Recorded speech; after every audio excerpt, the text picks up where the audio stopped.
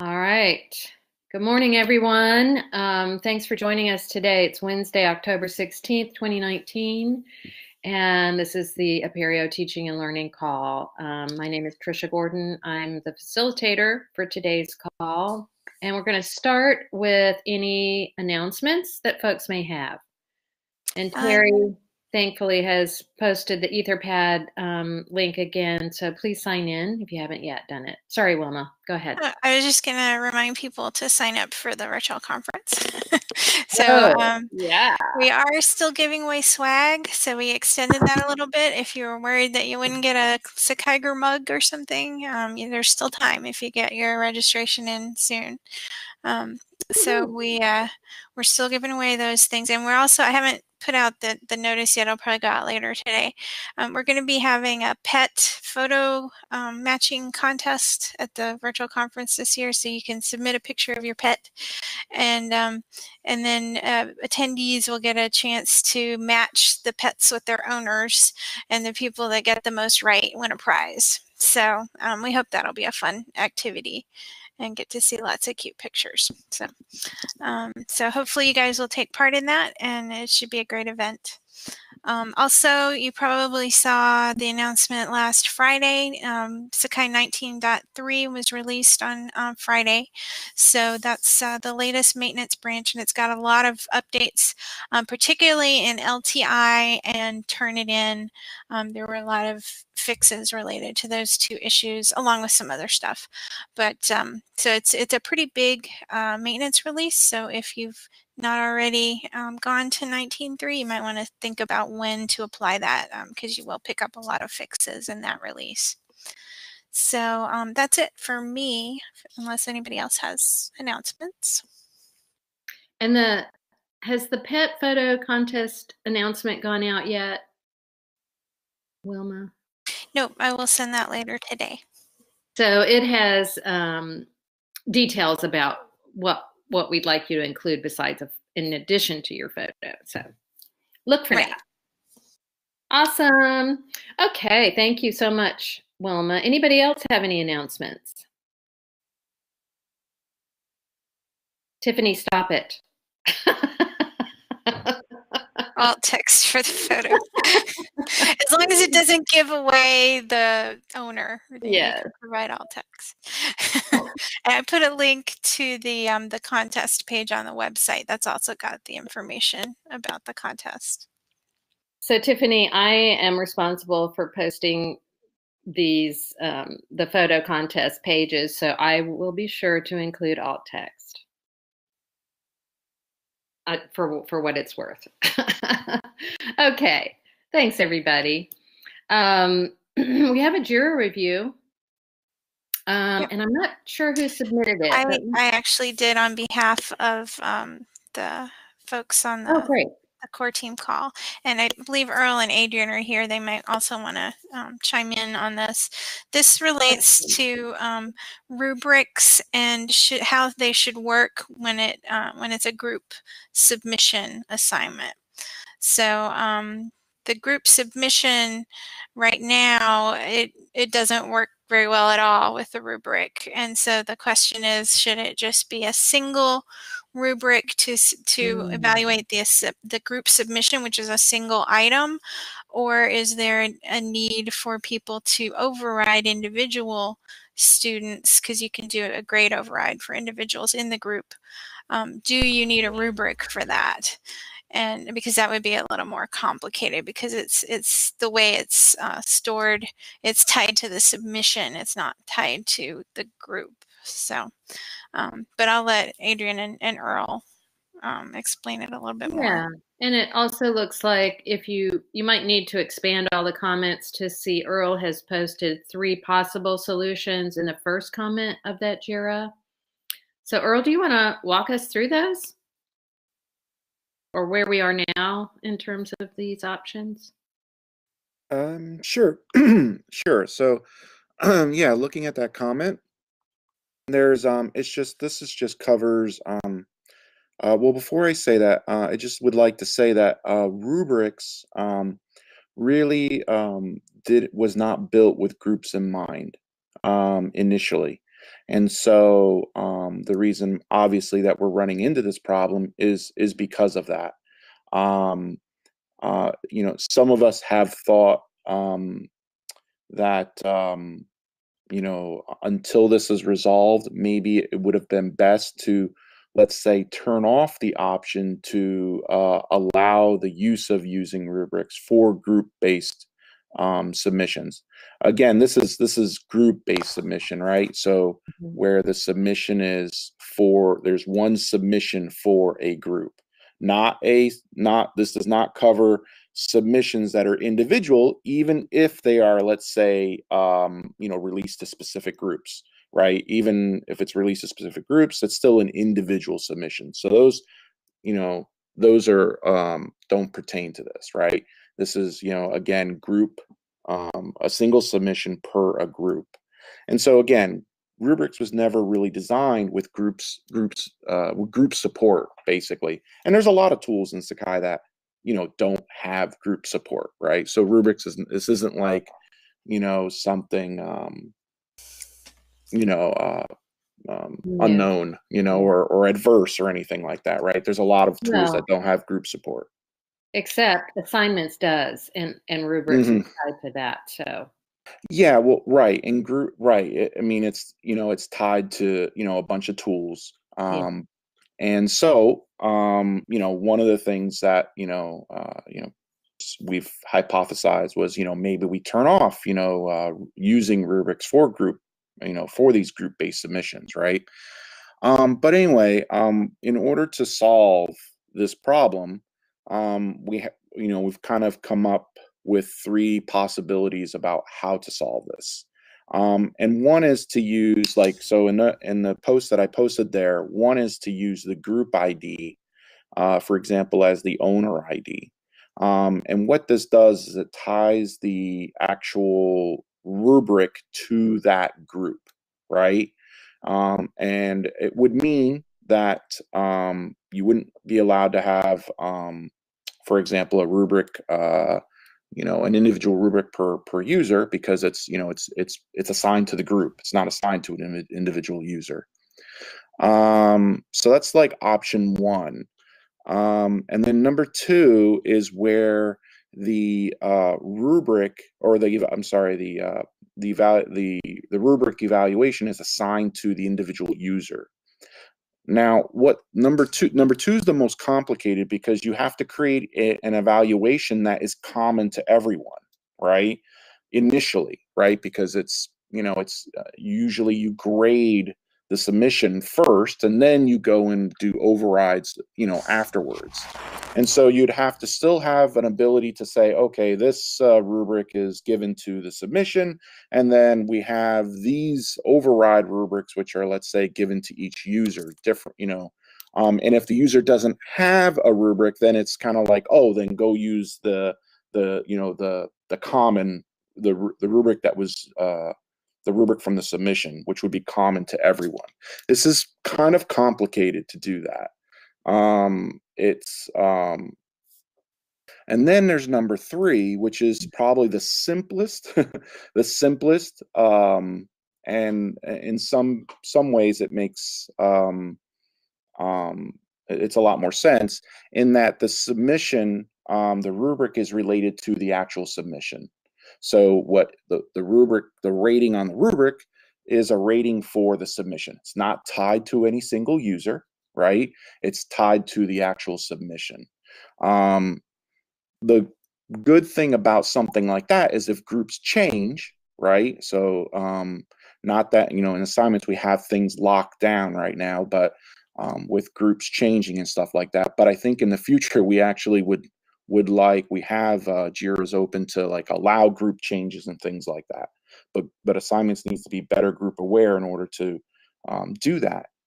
But in so doing, if number three would also support that case in the future about if a submission, so would option one, actually, because again, 3 and 1 are sort of where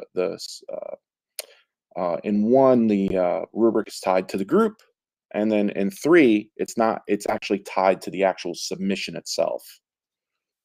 Where number 2 is actually this, it's again, the rubric is, there would be a generic rubric on the submission, and then there would be an override rubric for each individual user. The one last thing about this, assignments allows grade override, right? The grade override is unaffected by all this, okay? That is still always the case. That's a feature of assignments. It's not a rubric thing. That's a feature of assignments, and you'll always have the ability to do a grade override. So, for example, option 3, you'd be able to, grade the submission using a rubric, and then you would still be able to, let's say, go in and put in the override for individual users, right? So if the rubric graded out to be, let's say, an 80, and you can go in there and say, oh, I want to give this user a few more points, or I want to give them, or I want to subtract some points, whatever have you. You'll always still be able to do that. So that's the that's the gist. Summary. Thank you, Yeah. Earl. I think that's good. And there's been some commentary going on in the chat. Tiffany started by saying she thinks it's important to have a rubric for a group submission. So I believe she is aligning with option number 3 there. And also, I'm seeing Michael Green has posted a pretty detailed comment as well in the JIRA about how it would be desirable for it to work. And he believes that your number 3 suggestion would accommodate all of those conditions. Do you think that is the case, Earl or Adrian? Yeah. Well, I'm reading it now. Okay.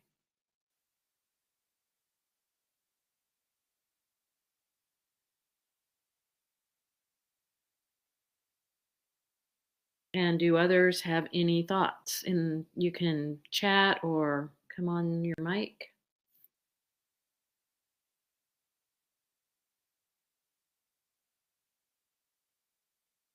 So just one comment, and I don't know if it's something that could be implemented immediately. It might be kind of a phase 2 kind of thing. Just in that I can see a use case where an instructor might have as part of their grading rubric the student's participation in the assignment, so that may actually be built into the rubric. So that in that case, you would want to be able to grade individuals separately. I'm just throwing that out as a use case. I'm not necessarily advocating that that's the route we should go at this point, but I think it's something to keep in mind, maybe as a final goal sometime in the future, where you actually could, I could envision it as either, okay, you can adjust the rubric for individual students after you've filled it out for the group, or would there be some way to attach 2 separate rubrics to the same thing, one which goes to the group and one which is assigned individually? I'm just kind of talking out loud here. Just as possibilities. A workaround could be just creating an additional assignment to do that. True. That would be a workaround, yeah. It definitely is a workaround, but or a phase 2 or 3. But. Yeah. But I think the point of a group submission assignment is specifically to have a single grade or rubric, in this case, for the assignment submission. And I think if you really want to grade individually, in that case, you would want to create a gradebook item for this assignment separate from the assignment itself, where you have a rubric attached to that, and then you grade each student individually on that rubric. I think that would be a more appropriate use of the individual grading rubric that includes participation, just to attach it to its own separate item. But in the group submission, you specifically want to grade everyone at once. And so there, I think having a single rubric for that submission makes sense. I agree with that part of it, yeah. I was just thinking about that one, that kind of use case, and what the most efficient way to be for an instructor to grade that would be. Again, just really just thinking out loud, and maybe that's a future end goal as opposed to where we want to be right now. Yeah, I think Tiffany raises a great point about the possibility of having, let's say, right now, as you know, like when you're grading things, it's a typically, it's a one-to-one thing, right? It's like, you've got one, there's one grade item for that thing. I think what Tiffany's kind of thought there is that maybe in the future we have where there could be multiple grade items per, let's say, a single assignment or single, unit of, whatever it is that you're grading, but there could be multiple grade items, not just a single one. So and I think that's, that could be, that could be even outside, like, this particular use case with rubrics. Fair enough. That actually would work if you could associate two grade items, and one would be the group and one would be an individual.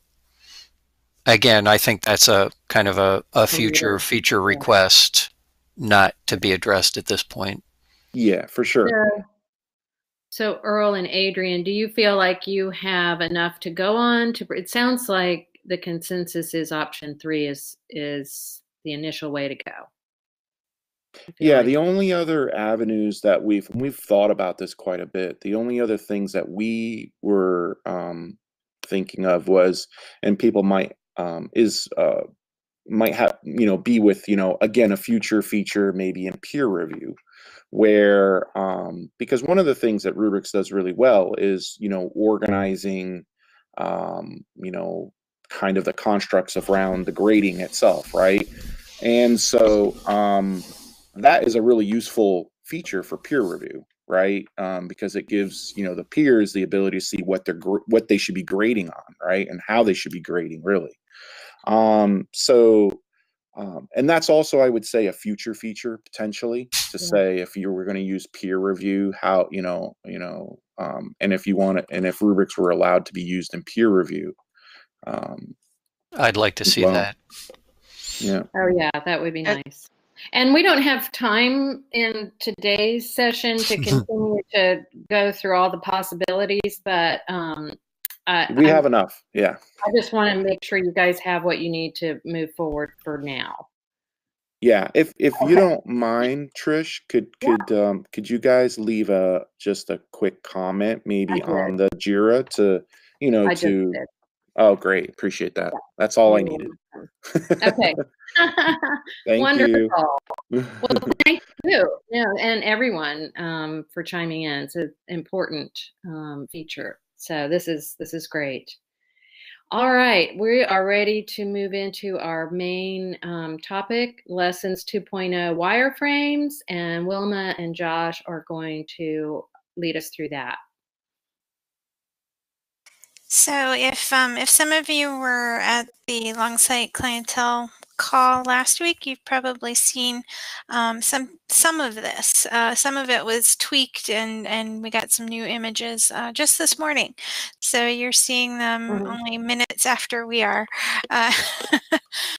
But these are some very preliminary wireframes that were generated by a UX designer that we've contracted with to kind of try to give us a fresh perspective on what the UI might look like for Lessons 2.0. So we sort of gave him a lot of the stuff that had been gathered, the feedback and ideas that we had talked about over the last several months, and let him kind of design up something that we could maybe implement. So these are, again, very preliminary.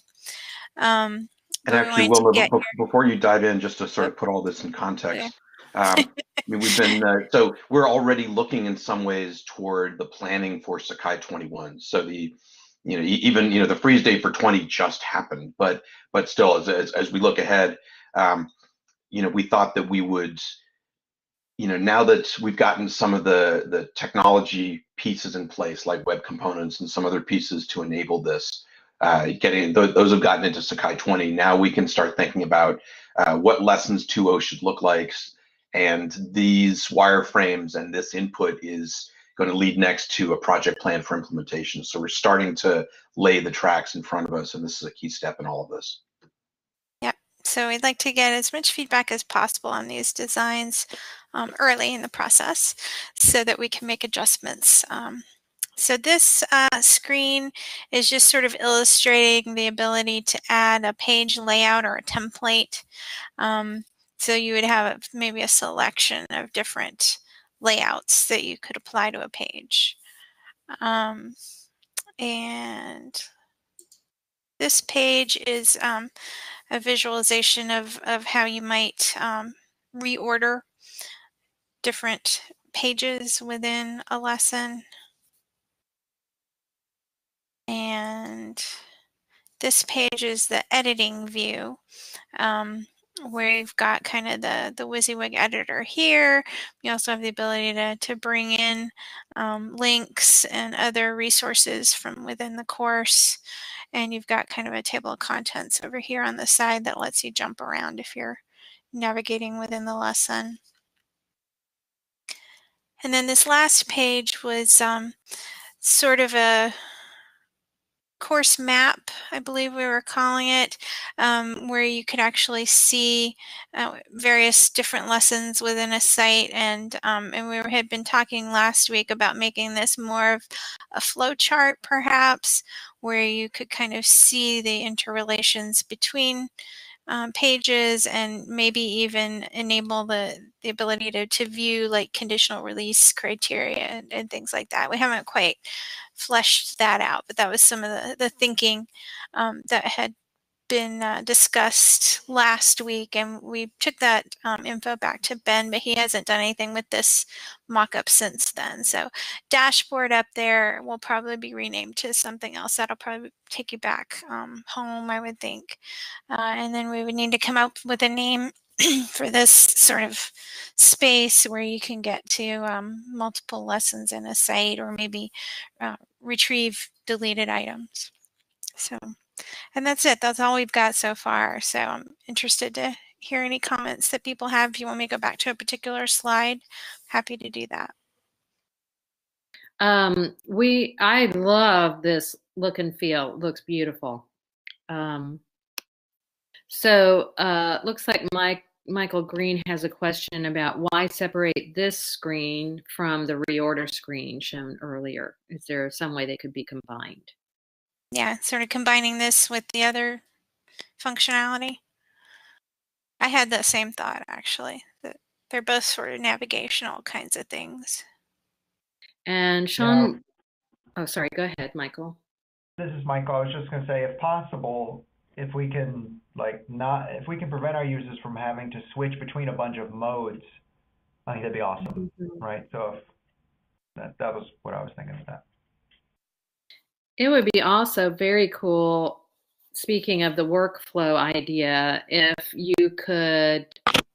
one could sort of map how, you want this page to load, and then drag something so that it connects to another page as the next page to load, or, just have some sort of UI for setting the workflow.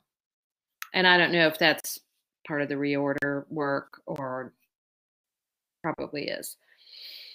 This is Dave Evelyn. Do the differences of views provide some means by which it makes each of those potential functions more accessible by way of faculty who need to have those accessibility things built in? Because I wonder about trying to pull all this sort of in a single screen. While I do agree with the fact that that's a lot of screens, I wonder about that providing functionality for those who need accessible access to doing this kind of development work.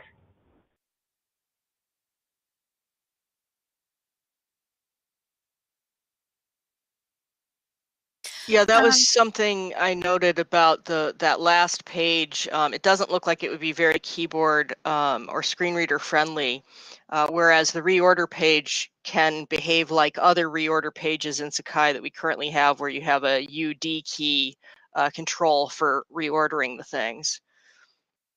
up and down. Up, down. Is that UD is slang for up and down? Yeah, no, it's the U and D key on the keyboard. Those are the actual keys used to move up and down. Okay. In the UI, that's the actual keyboard keys you use. Okay, gotcha. Yeah, so potentially if we were to combine this concept here with the reorder space, that would cut down on the number of screens, and if you make it more keyboard friendly, that would be another bonus. So we can definitely take that feedback back to him. Yeah, possibly a way to reorder with the arrow keys on the keyboard. So you would select a page in that last screen, and then maybe arrow it right or left or up or down. It's not clear to me from that last screen how exactly the organization flows. Is it left to right, and then sort of you read it left to right, and then the next line would be another set of pages left to right. The organization of which page points to where and where the subpages line up in that. I mean, the issue of subpages was brought up extensively in the long-site client meeting last Friday. So, there was a wish to make sure that the nesting of pages is still possible, that the nesting of pages and the linear flow from page to page might also be shown. I mean, that's part of what's behind this notion of a course map. So I don't know if anyone who was there on Friday wants to speak to a little bit of that, or I could, but I think now would be a good time to feed that piece of it in. One thought related to nesting of pages is, and we were talking to him about this reorder page, that it might be nice to show the relationships of subpages to, parent pages here, so that you would kind of see them indented a little bit. And then obviously you can indent multiple levels, and we had a question of, well, how many levels deep do we need to go, or should there be a limit? So that's just a question I'd like to put out there to you guys. Maybe following the sort of header flow, so like H1, H2, I think it goes up to like H5 for headers in most cases, or maybe H6 is the max. But I think a lot of applications limit you to 5 headings. Terry and Michael say H6. H6. So would 6 levels deep be sufficient then? I think that would be a reasonable limit to impose, or possibly 5 levels. Some applications don't go all the way to 6, but they stop you at 5. Right. Yeah. Okay, because that would definitely be helpful to know in building some sort of map. We need to know because if we can't just have infinite pages, Right. it's going to get really jumbled and difficult to manage in this type of interface. So, and it would be good if here you could also specify which which main page the subpage attaches to. So like if you wanted to move a subpage as being linked from one page to another. I don't know how that would work though with the links on the main page. Maybe it would just drop it at the bottom of the main page.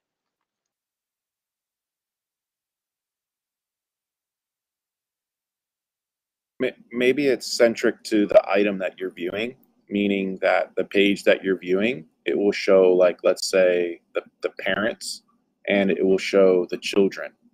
And in order to see the next, let's say, if you wanted to see more children, then you would go, obviously you would click into one of the children or something like that, and then it would show, the references centric to that page, meaning it would show the parents for that page. So think of it sort of like a window as a slider kind of thing, where it's, centric to the, potentially centric to the, the one that you have highlighted, showing you the parents and the children of that one. So essentially you get to see 3 generations at any given point. Exactly. So you would only ever see 3 at any given point, and depending on, if you, let's say, click a parent, then it'll kind of the window will slide, right? Sort of, or I don't know what words would be the best way to describe it, but it would sort of rotate or slide, and then show you obviously the three that are centric to the item that you just clicked, the three generations that are centric to that. This way, you don't end up with a page that is, or you don't end up with a structure that is too hard to view. It's because it's only providing you with that, with that same view all the time, regardless of the size of the structure. So Sean writes, what about removing the concept of subpages and simply linking from one page to the next with all the pages being equal? A few folks are responding that subpages are useful. What about the value of subpages? Compared to this concept of simply pages linking to pages. I mean, I think it makes perfect sense to be able to say, I want to move, this item, from this, let's say, if this item is a child of, something, you want to say, oh, I want to move it, I don't want it to be a child of this item no more. I want it to be a child of some other item, and you would move it there. I think it would also be nice to, be able to just outdent things. So if you decide, oh, this needs to be its own, top level item, you could move it out, and exactly. It would then have its own children pages. So I think the terminology just needs to be agreed upon, but right. I think a page is a page is a page, if you ask me. But people need to be able to visually, well, most of us anyway, need a visual cue, the relationship of pages to each other. So there has to be some way to represent that is meaningful. Yeah, we had talked about like this little line that he has here connecting these, that he would actually have little lines connecting the children to show the relationship. So anything that's a sub page would be sort of indented slightly and linked up. I think indentation is a pretty familiar visual cue, and I know that won't work for accessibility, but as a visual cue, indentation certainly familiar enough with that they would recognize that as, oh yeah, okay, these are, I'm going to use the word subpages or children pages to this other page. The visual equivalent cue is headings. So if the top level page is an H1 or H2, and then the second one is H3 or H4, and so on, I think that's an adequate non-visual cue. And also, as Terry mentions, the size of the text being bigger for the higher level pages. One of the things that's fascinating about this conversation and the one on Friday is that both of them have focused almost exclusively on the notion of nesting and subordinating pages. I'm not sure what to make of that, but as I look back at the notes from Friday, that's where most of the notes are too.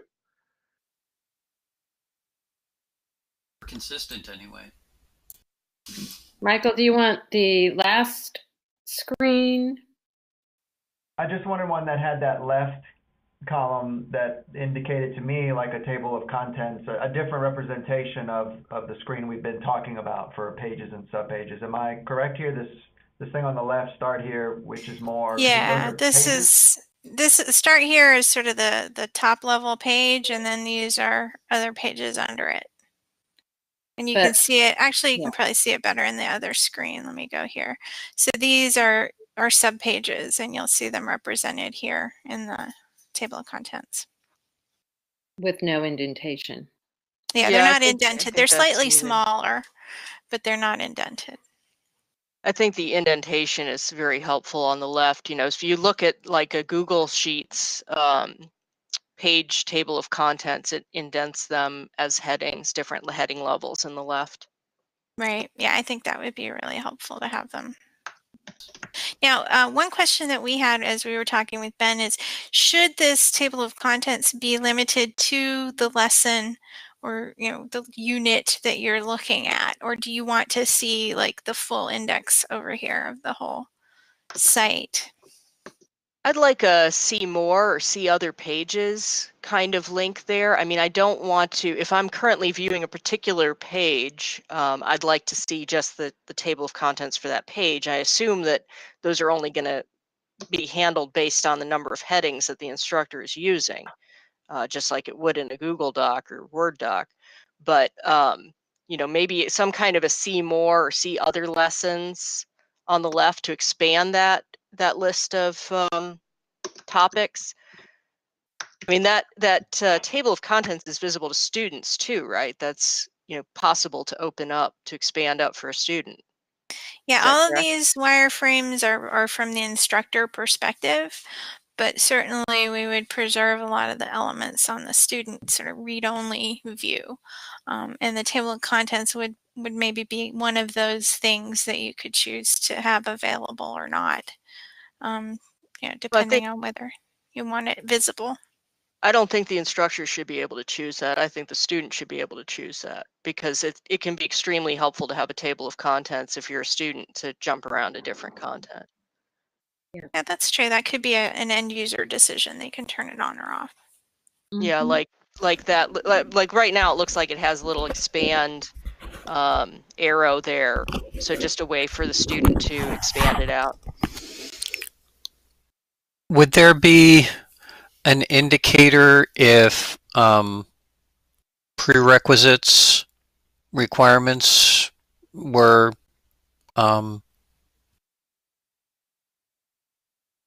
instituted for these pages?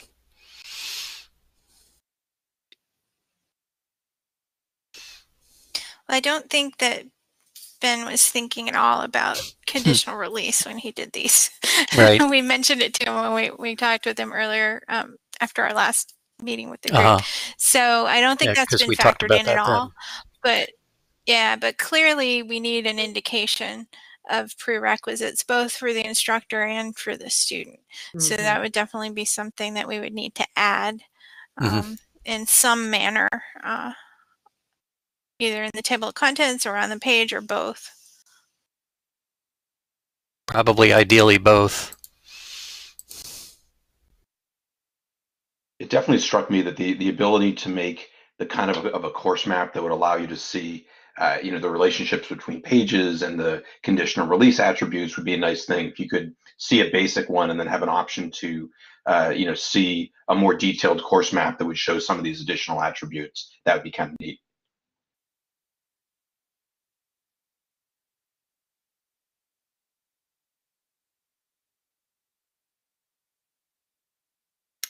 Michael is asking, have we finalized a decision to use the document view from CK Editor 5 versus some of the other views? I don't think that's really been decided yet. We were sort of thinking that the document view would probably be the default because it's most similar to you know, kind of what we have now with the WYSIWYG editor, but it's certainly open for debate. There's a lot of great commentary going on in the chat too. I assume, Josh, you're looking at that, or you guys will save this for your reference. Yes and yes. Okay, great. I'm actually trying to capture some of this to the Etherpads so that if anyone else has stuff that they want to add in the Etherpad, you're welcome to do that as well. Oh, yes, please. And Sean just posted a link to a page that allows you to create a dynamic flowchart, which could be really an interesting way to go. But yeah, that's actually not accessible. Yeah, that's kind of what I was thinking on this page. That's definitely not accessible. Yeah, okay, but the accessibility police has struck that down. So. All right. Well, I mean, as we think about drag and drop, though, I mean, the key is to have you know, a capable alternative, right? I mean, so you know, if we were really thoughtful about you know, the different ways to display useful information, my guess is we could find a way to see our way through this. I mean, if it's an alternative view, that's fine. But if that's the primary mode of interacting with it, I don't think that's, I mean, even I as a visual user can't look at this and understand what's going on with ease. And I have to confess that Jira, if you've ever worked in the back end of Jira to set up a workflow, it's a lot like this simulation map that Sean shared. And I have found it very difficult to work with myself. And I don't know if, you know, that could just be me, but.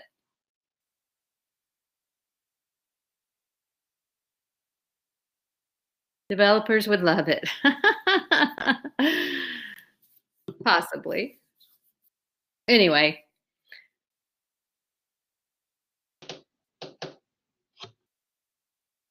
I love the look and feel that you guys are sharing here. I think it looks super clean, and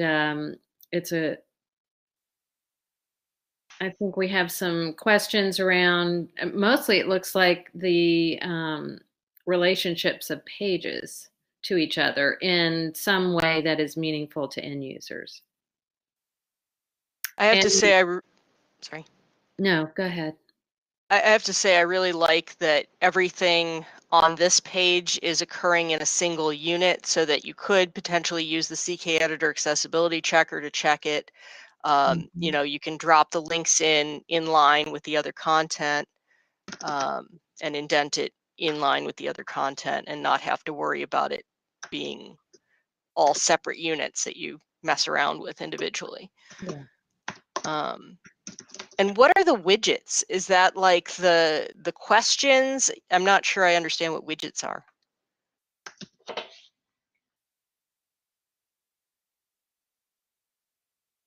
Sorry, was that a question? Yeah. Yeah, the question was, what are About widgets? Because I see you have design, resources, tool links. I assume design is page layout related? So I'm with yeah, Tiffany. at least You know, what do that's we what I want was widgets thinking to as be? far as design. Design would be like some of your page layouts, right? Resources is files. Tool links would be assignments, quizzes, you know, other things you link to in the site. And widgets was sort of a catch-all for everything else, like the checklist that happens in lessons right now, maybe external apps that you pull in, that those might live under that section. Other things like you know, inline question or you know, other types of lesson specific functionality that might be sort of modular, could be a widget. Yeah, and I don't think widget was the actual is what it's going to be, what that the title that will be used in the end. I think it was just what we were sort of conceptualizing as we were calling those things widgets. If there's a better name, feel free to suggest one. Exactly. Exactly. I highly doubt that widgets will. I mean, I'll say it like this: I definitely don't think that widgets will be like, you know, what that says in the end. It'll be, you know, some other word that you know, better accurately describes it. It was just kind of like I said, what Wilma was saying. It was a catch-all to kind of, we didn't know what to call all the other items just yet, probably. I think also what we're seeing is what comes from the fresh eyes perspective of a designer that has not worked with Sakai before. So on the one hand, I think, you know, we want that fresh perspective, and we want someone to ask us questions and say, really, you know, have you not thought about this? Because maybe we're only seeing trees and not the forest. But on the other hand, I think what you get is someone who, you know, is not quite as familiar with some of the terminology that we tend to use, so it introduces some confusion, like the term widgets. You know, it's kind of interesting because as we think about, you know, in the accessibility framework, you know, we've been thinking about trying to get a tester who would be more familiar with Sakai so that future testing would be informed by that familiarity. And I could totally see us trying to go down that road if we can find the right UX designer, you know, someone who has done work in Sakai before and might be called upon if we like that person to do Sakai work again. But we're not there with that person yet. You know, what do people think about the trash can icon there, in that on the right hand side? TrashCon. I like the way you combine those two. I want to go to TrashCon. Yeah. Yeah, TrashCon. Sorry. I was thinking icon and trash can, you know, so it's like fleximizable. It kind of came out wrong like that. No, I think it came out right. So I assume that trash can icon is whatever item currently has focus. So I'd assume communications is what's currently selected, and then that icon appears. Is that? I'd actually, if that's the case, it might be better to have a hover action, meaning like when you hover over communications, you'll get a floating, you know, like I'll use CK editor terms here, balloon panel, right? That it's like a floating editor bar, and you know, it would allow you to, like, you know, with a trash can icon there and whatever else you may be able to do with it, you know. Well, what about the keyboard user? I mean, anything on hover has to be keyboard as well. Yeah, I understand, and we would need to come up with you know, accessible alternatives likely to a lot of the you know, to a lot of these kind of, you know, UI things. Yeah, I mean, that's why I said it has focus, because keyboard focus and usually mouse focus is a hover, but. I think the one thing is we want to kind of maintain the functionality of being able to edit that item, add another item above it or below it, and delete that item, kind of what's in the little item toolbars that are there now. Yep. However, that's... While we're on the subject of functionality, sorry to cut that piece of it off, but this is actually a really important question. Michael raised this a little while ago in the chat, maybe 6 minutes ago. Is the idea to preserve all lessons functionality, or are we taking this opportunity to reset? I'm curious what folks think about that. Yeah, I'm curious too, because definitely I saw earlier in the chat, and we may have even talked about, we definitely want to keep the prerequisites functionality. And there was at least one or two other things that I've lost track of. I'd like to take this opportunity to put in a plug for the survey that I sent out yesterday about lessons, and it's a really long survey. I know this. I apologize. I apologize in advance or after the fact if you've already filled it out. It was all the different features that people suggested, whether it was in some of these types of meetings or also at the session that Jolie and I did at Open Apereo, where we did the concept mapping. So it was a really long list of things that people were kind of brainstorming that would be nice to have in lessons, but we wanted to get a sense of which of those are really the ones that people are motivated to have, and which ones are sort of lukewarm support or maybe more of a niche feature. And also I included the existing features, because there may be some existing features that people don't really use and wouldn't necessarily be, you know, too sad if they went away. I do think this is an opportunity to kind of clean up the code and make it more streamlined and more user-friendly, and some of that may involve, you know, getting rid of things that are not necessarily adding a lot of value. So Sean writes full reset with a simplified content import from existing lessons. Sean, I wonder if you can you take a second and just advocate for full reset? I was talking about compatibility with existing modules, so I don't see this as replacing the lesson builder tool, but being a new tool. So I think the question was more probably about feature functionality now that Michael and Wilma have talked a bit more. I was thinking more about migration path, I guess, from that compatibilities perspective between the current lesson tool and lessons 2.0 tool. Yeah, and I'll just add a little stab to that.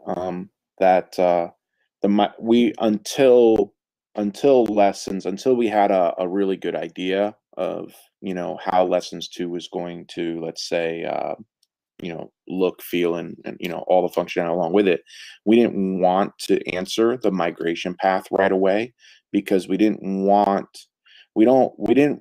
people to sort of think of it like that all this new functionality has to replicate everything that's in lessons right now, right? There will be likely new things that we add, but there may be also things that, likely can be, just removed because, they're either, for whatever reason, right? And so I'm just saying that we wanted to answer that question later. I will say this though, I definitely think there will be a definite migration path. There definitely will be for those that want to say, oh, I want to, all my content from Lesson Builder to, come into this new tool, like what you said, Sean. But it would be definitely that. It would be a migration from the old tool, let's say, or the lesson. I don't even want to call it the old tool. It's probably the wrong word. Migration from Lesson Builder to this new lessons tool. So it's a good question, but we wanted to. It's probably likely best not answered until we know what everybody wants and we have something, fleshed out and as such. Yeah. That brings up a good question about import, because it doesn't look like there's any import option on this page. And I know people are using other LMSs or, import, they would be wanting to import from their old lessons. Some kind of import option would be important to include. Yeah, we're definitely going to keep import options and hopefully improve upon them a little bit. That isn't reflected in these UI wireframes, but that is something that's kind of forefront because people need to have that kind of ability to pull in content from different sources and to export it as well. Yeah. We are 5 minutes out from our time, and so we have time for a few more comments, and then we'll need to wrap up. Speaking of export, I'd like to see the export be able to be a little bit more granular, because right now if you export from lessons, you get the whole kit and caboodle of all your pages. And it would be nice to, I know I have some instructors that they just want to export a single lessons page and its content, subsidiary content, and not everything. Yeah. And that's all I have to say about export. Agreed, Charlie. I think granularity is good, and not just for exporting, but also for copying. Got some requests for the ability to copy a single page from another course, for example, stuff like that. So definitely want to be able to satisfy those kinds of use cases. Sean raises an interesting point about SCORM and the potential for a tool like this to replace some of the SCORM use cases. Nice idea. Mm-hmm. It is a nice idea. Mm-hmm. It's very, very relevant. Yeah. Awesome. Well, I think this is great. These comments from everyone have been super helpful. I'm sure to the development team, and we're really excited about the direction this is going. Thank you guys so much. Well, thanks everyone for all your input. We really appreciate it. And again, like Josh mentioned, if you have additional comments, feel free to put them into the Etherpad, and we'll gather all that up along with the chat from today. I noticed a few people were asking about the eye icon and what that does. I actually don't know. I would have to ask Ben what he was envisioning that would be. Certainly publish, unpublish would be a reasonable explanation. Maybe, hide from students kind of thing. But I don't know if that was the intended use, but it's certainly one that jumps to mind. Could be student preview too, Katie says. So yeah, that's another possibility. I just pasted the link to the survey. Oh, thank you. Appreciate that. Into the chat for folks to make it easy for you to just jump on in there. Yep. If you've not yet filled it out, please do. It's really long, so make sure that you have a coffee first. It is really long. I mean, and I wasn't really sure how to answer all of them, but I did, I just took a stab. It's one of those weird surveys where, actually getting all the information is actionable, but that doesn't make it a fun opportunity for respondents. So thank you in advance for taking the time. Yeah. Oh, yes. The UX call starts right after this at 11, 2 minutes from now in room 3. So hopefully folks have time to join that call as well. I'm going to go ahead and wrap up. We have no meeting on November 6th because we're having Sakai Virtual Conference on that day. So I'm super excited and looking forward to seeing sessions and all of you there. November 20th, Wilma and Josh are back again. Actually, we may have to reschedule that one. Okay. I meant to tell you and I forgot. No but I problem. don't think we're going to be able to make it that week. Okay, so that week's open. It's open. And so we're taking offers and suggestions for that session. And we also have, it's possible the cloud service integration might move to one of the December slots, but we have a few open. So please, folks, and yes, we could do a Jirapalooza if nothing else. All right, Jirapalooza on November 20th. Tricia, could I ask for one of those slots, or at least part of it, to have a conversation about the Sakai roadmap for 2021 through 2023? Absolutely. Do you think that is a full session kind of topic, or just a quick? My guess is it's probably like 30 minutes, so there would be time for a couple of Jiras and then a shorter conversation than this one has been. Okay, and we are now at time, and I know the UX group is starting, but yes, Josh, just send me an email if you don't mind, and I'll get you on the schedule. Will do. Thank you so much. Okay, thanks a lot. Bye, everybody. Bye, all. Bye. Thanks.